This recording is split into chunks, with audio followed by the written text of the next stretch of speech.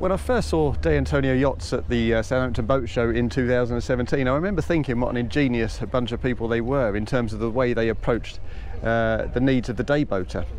And in 2023 at the Cannes Boat Show, it's clear that nothing has changed. Certainly they build bigger boats than they used to. The smallest boat is now the 28.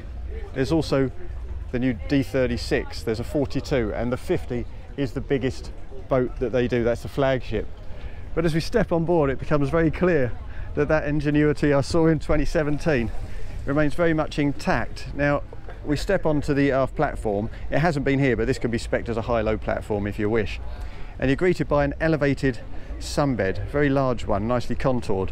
And the reason for this is that this is an outboard powered boat, not an inboard powered boat, not a stern drive. So the outboards, twin outboards, are tucked under there.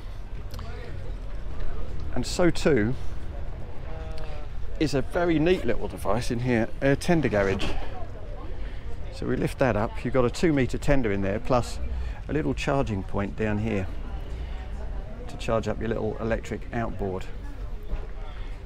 And if we come down here, we'll see buttons that enable us to lift this aft sunbed so that you see exactly what we have down inside there.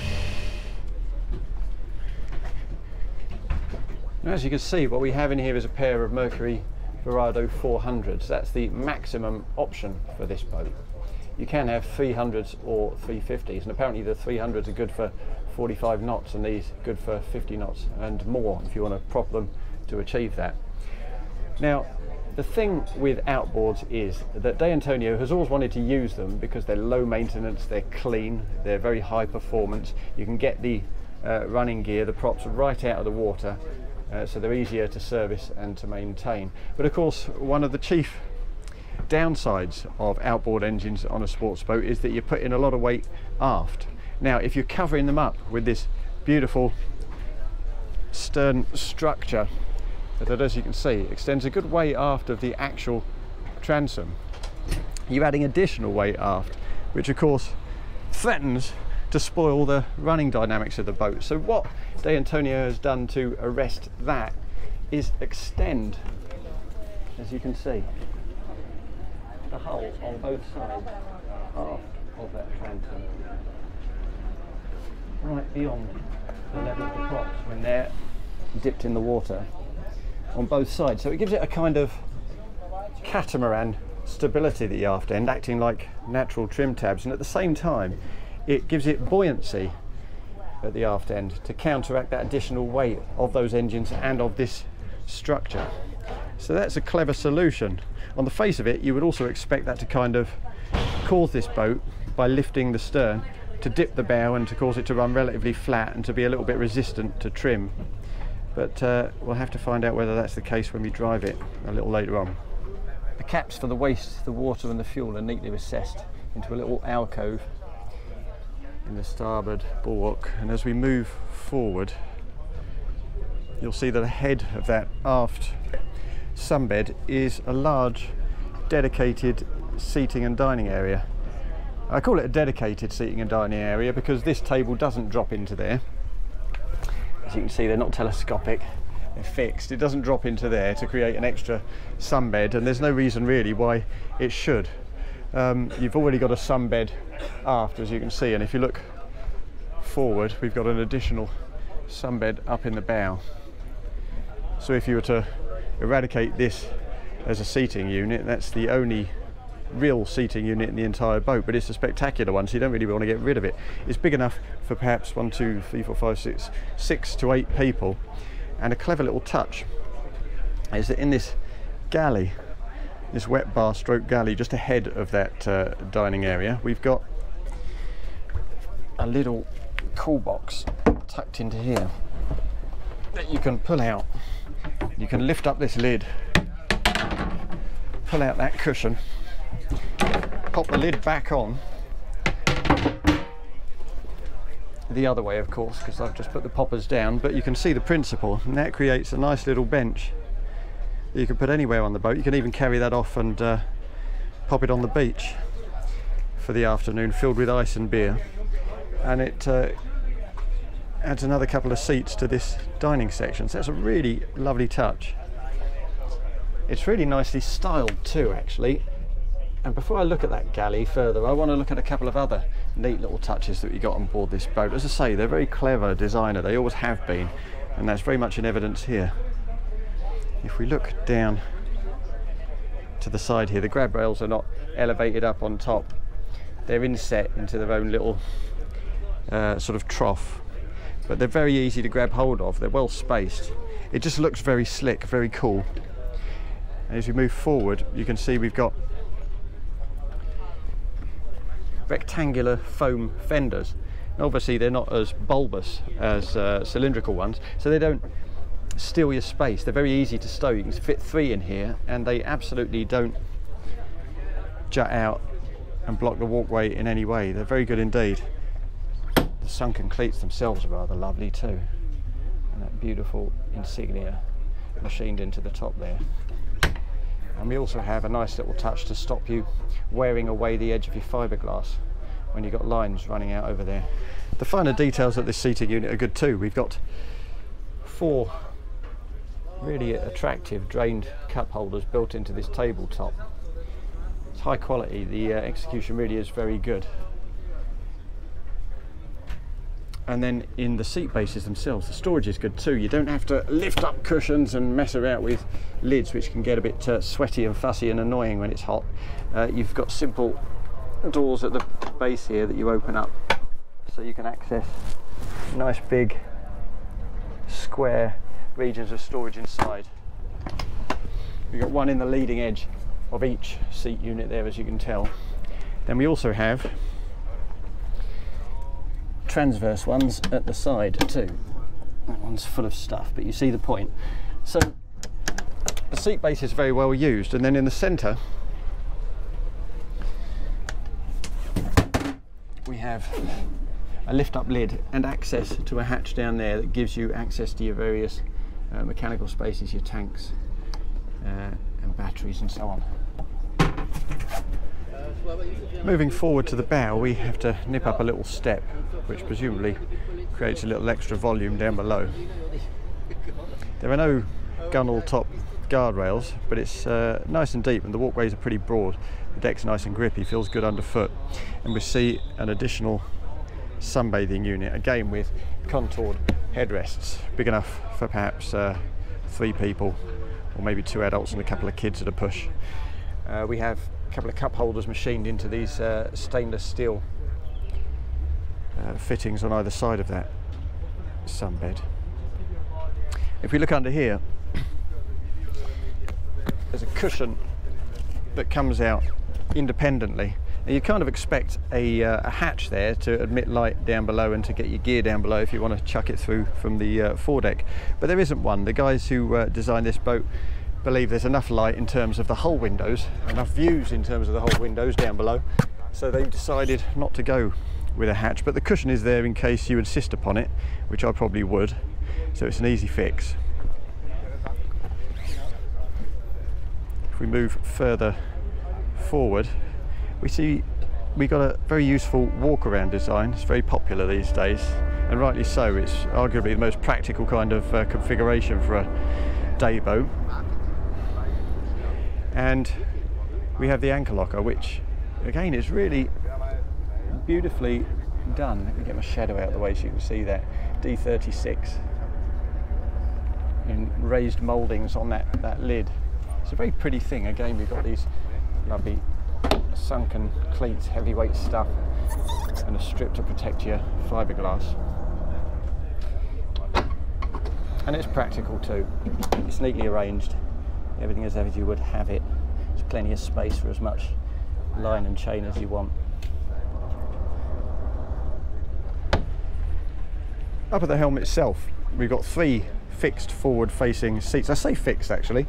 The 2 co-pilot seats are fixed, but the skipper's seat, as you can see, is dropped down into a little recess, or rather I should say elevated from a recessed piece of fiberglass moulding there, where it gives you enough space that you can use this little trigger for fore and aft adjustment. And there's a decent space behind, as you can see, to adjust that to your body shape, even though it's built into the galley unit. So So that's a really nice touch, and not one I expected, to be honest, on a boat of this kind of scale and for this sort of application. You rarely see it. The seats themselves are lovely with very good lateral support. And at the helm itself we have a couple of 12-inch Simrad plotters, but what's particularly interesting here is the fact that they've been collaborating, De Antonio and Simrad, so that this feels much more like a bespoke De Antonio system rather than just an impersonal industrial Simrad one. As you can see, it's got the De Antonio Yachts logo there. If we hit the home button, it feels much more like you're in a car when you turn the ignition on and you see the branding and you see your particular boat. It's a very nice touch. We've got basic details down the side, but what they want to do with this is make the kind of input of data much cleaner, much easier, much more intuitive, and they've done that. If I hit the status button there, now this I like a lot. We've got blackwater freshwater tank with percentages. We've got the fuel tank up there with litres and percent, as well as the health of your batteries. You've got the various other parameters down the side, navigational parameters. But what I really like is this, the fact that it not only shows you the state of your tanks, but also their location within the boat, which is just quite a nice touch. Here's the main fuel tanks, there's the water tank, and then the black water tank for their heads compartment down below, as we'll see in a bit. And then if you hit the drive button, there you are, kind of semi-analog, semi-digital display that's very nicely judged. It gives you everything you want straight away. Now, as you can see, this is very clearly a day boat.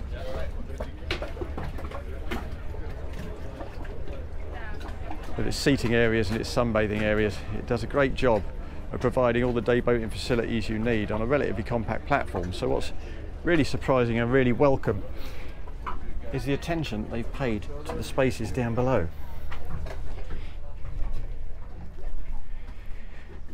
Now, starting with the slightly prosaic stuff, we've got the switch panel on the port side, and a neat little push button cover to hide your battery switches, and little cubby hole for extras down below. And then you have a seating section, a kind of lounge area, which looks very attractive. It's quite spacious, and it's kind of wraparound C-shape, so it's quite sociable too. And if we move forward, you see what appears to be a really tiny permanent double, and you think, well, what is the point in that? And it's a perfectly good question. It's a question I asked them. I thought perhaps it was just a fairly mean space for you to stow your kids when you're up top having some fun. But if you look down here, there's a little button that enables you to elevate the forwardmost bench seat. It pops up into place, locks into place, so even if you your power fails, it won't just plummet. And that turns it into a proper size of double bed. So if you fancy staying for a long weekend, you can do that.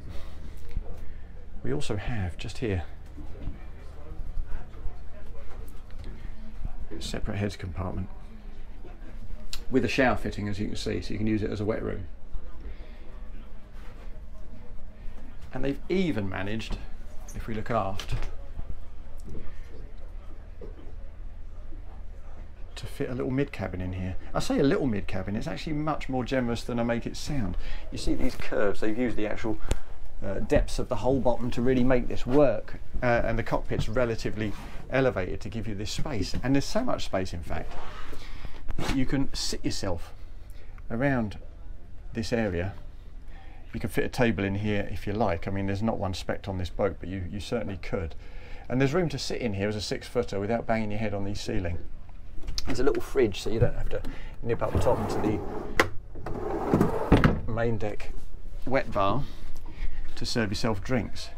And then if you want to use this area as a bed, it could not be easier. You simply reach forward, grab the sliding panel, shunt that back, and then you've got infill cushions. You simply take one from here and another from here on the other side, slot them into space, And what you have instantly is a really good double bed to supplement the double you have in the forward space. And all this is achieved without having to mess around.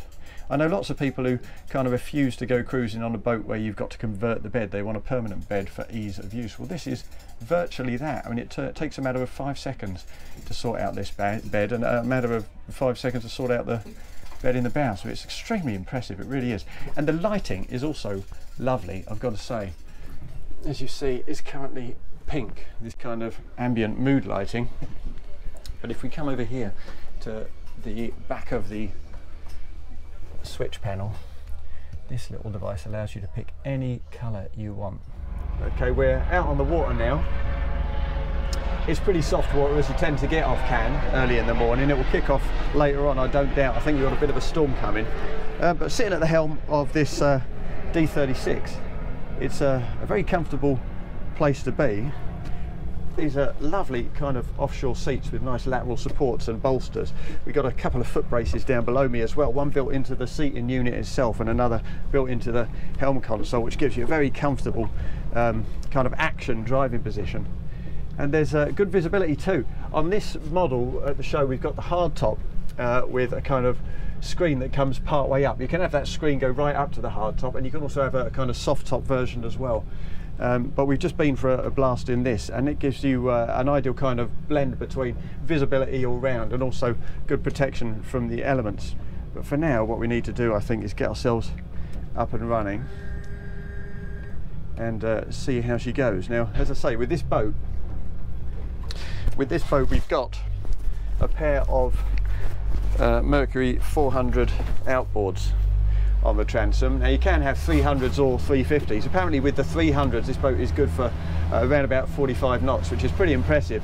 With these 400s they've kind of been a little bit under-propped, relatively low pitch, around about 19. So it's revving high to sort of 6.5, 6.8, but we're getting the best part of 50 knots out of it. That's what they wanted. They didn't want it to go too far beyond that, because this is a family day boat. It's a fun boat, not a hard edge kind of performance machine. So if we get her up onto the plane,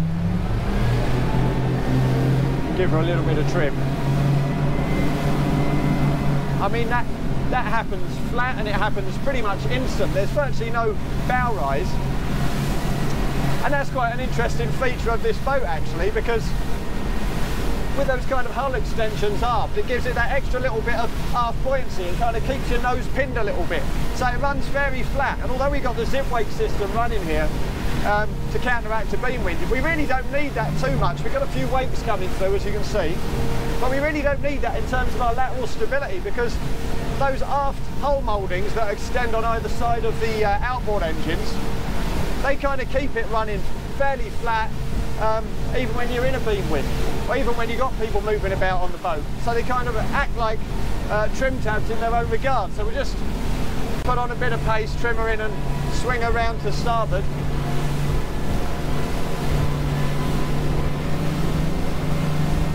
There's plenty of grunt there, plenty of grip, and that nose stays nice and low.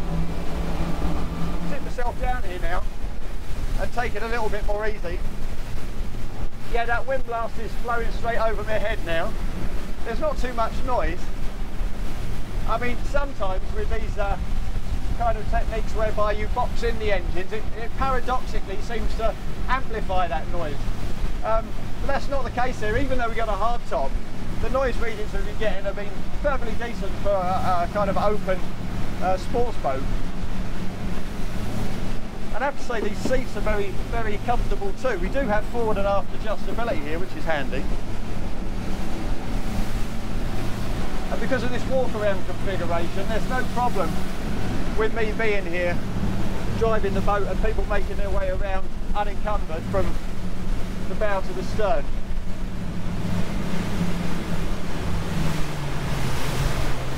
It's certainly a lot of fun. And you know, for a day boat, which is principally designed for families to come out and enjoy themselves, to have relaxed lunch, to have a sunbathe on the stern or sunbathe on the bow, do a bit of swimming, have some water sports, 50 knots is ample. So yeah, they could fit props that would take this well beyond 50 knots. I don't doubt that at all. But here in this form, with these twin 400s, what we have is a very capable performance boat that's very easy to enjoy. And yet I'm inclined to think that if their inclinations towards the twin 300s is correct and they can get 45 knots out of that boat, then it might actually be worth saving a little bit of cash and going with the base option. Either way, it's a very entertaining boat to drive.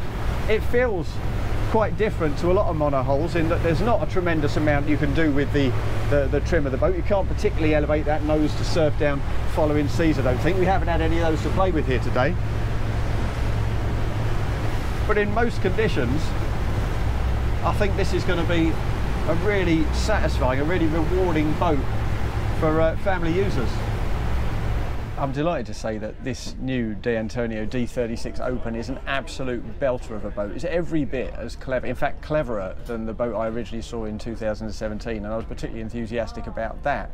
You've got this lovely central seating unit, a great galley, that portable cool box, you've got sunbathing stations fore and aft, you've got all the benefits of outboard propulsion, but alongside the benefits of inboard propulsion. You don't see those engines, you get lots of extra space aft, but there's no real dynamic compromise there because they've used those hull extensions to compensate for that extra weight at the stern. Yes, keen drivers might want a little bit more control over the pitch if they enjoy perhaps surfing down the seas and getting amongst the rough stuff. But for everyone else, particularly for family boaters, this is going to be a very satisfying day boating solution. It can be yours for €320,000 plus VAT, or in this configuration for €350,000 plus VAT. But whichever configuration you choose, you can rest assured that this is undoubtedly one of the stars of this year's Cannes Yachting Festival.